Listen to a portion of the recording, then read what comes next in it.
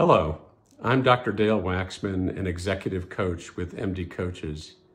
In honor of National Physicians Week, I'd like to share a little bit about a physician who has changed the course of history, Dr. Herbert Benson.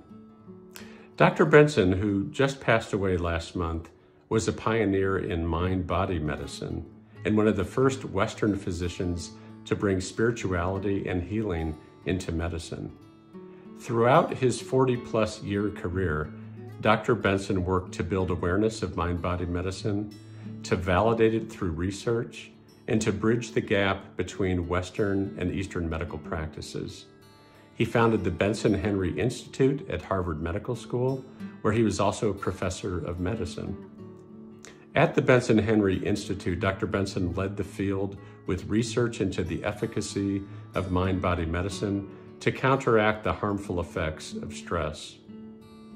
I had the distinct honor of meeting and learning from Dr. Benson in 2004 when I went to the Institute for training.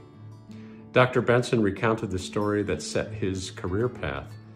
As a young research cardiologist at Harvard School early in the 1970s, a group of medical students suggested that he study the effects of meditation on blood pressure.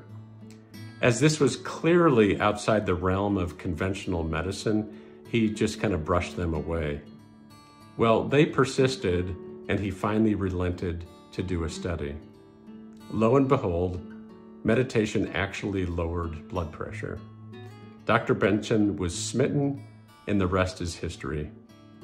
Everything you hear today about the impact of stress on health and strategies for neutralizing stress comes from Dr. Benson's work.